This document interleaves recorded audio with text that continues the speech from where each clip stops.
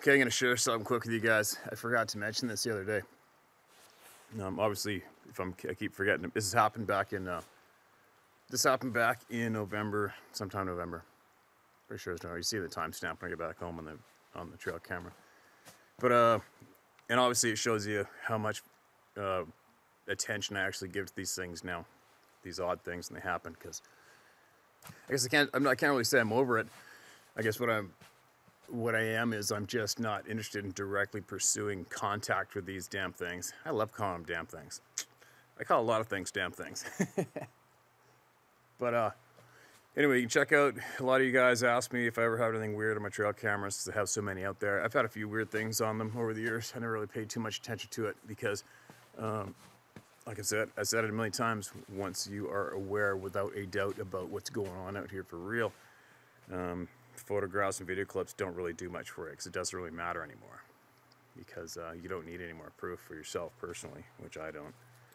But so that's why people always email me, tell me they got pictures or show me a picture, what I think of that video clip. I don't really think much of them anymore. I don't care, because I've seen them. I've seen these things firsthand, so I don't. The video clips and the photographs don't really get me that fired up. But what the hell? I'll share this with you guys. It is what it is. This particular hill I climb up during my personal hunting season at home for deer, and I'm only after this one specific buck. It's a big old monster buck, and unfortunately he lives and comes through a particular area where I found footprints from these frickin' things, and where I know of a couple people that ran into them, and I got screamed at 2 falls ago, right around there. I can feel pressure at times that I'm walking up the mountain and going towards a particular slope. The odd time it bugs the shit out of me. I do go up there in the dark, and you just power through it. If these things wanted to kill me, these particular things in this area wanted me dead or wanted me gone, it would have happened quite a while ago. So it's just a matter of overcoming your anxiety and and carrying on and enjoying your passions anyway, regardless, right? I mean, we're all dying anyway. We're all gonna die, and I don't think dying is gonna be that big of a deal in the end. But anyway, I'm rambling away. So check out this trail camera video clip. This particular hill that it's on, where the camera faces, it extremely slopes down like this. And once I get back, I'll see if I can dig up some other, because I've had 2 or 3 cameras right on this particular trail.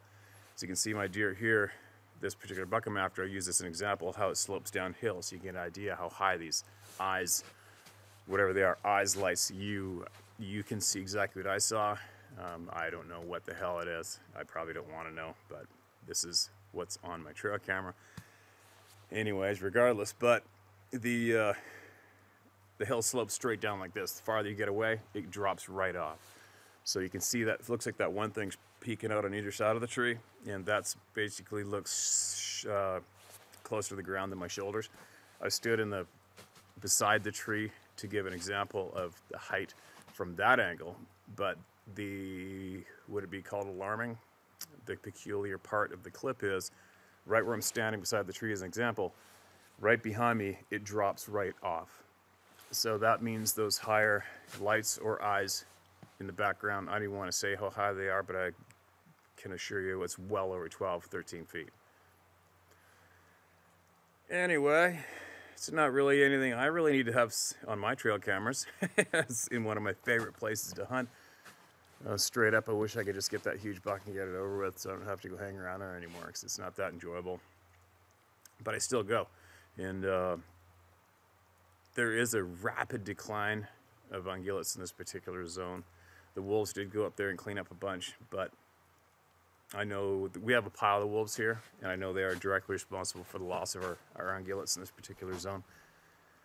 But I would not be surprised if something else is cleaning them up as well, because I'm not finding any fresh kills on the ground, or sign of fresh kills on the ground. So anyways, is what it is. So there you go. For all you people out there who have nonstop and asked me if I ever get any strange things on my trail cameras, yeah, I do. And here is the example right here, just from this last November. All right, so here's the unfortunate part about this trail camera clip. For whatever reason, my iPhone won't let me email it, and I can't put it on Dropbox. It's Apparently the format's third party, something not compatible. I don't know what the hell deal is.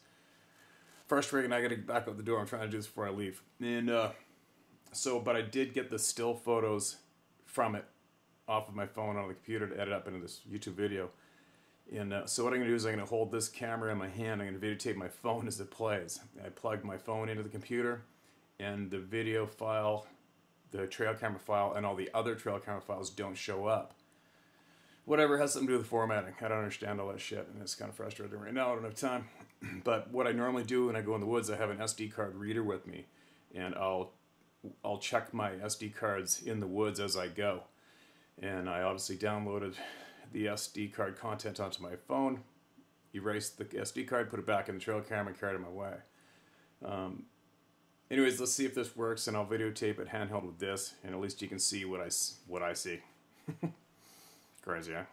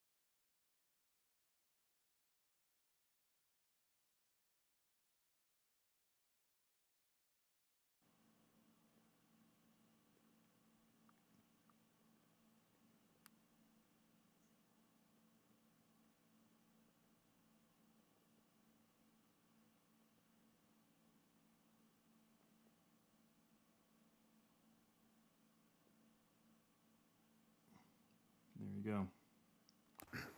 Is what it is. Make of it what you will. You are seeing exactly what I'm seeing.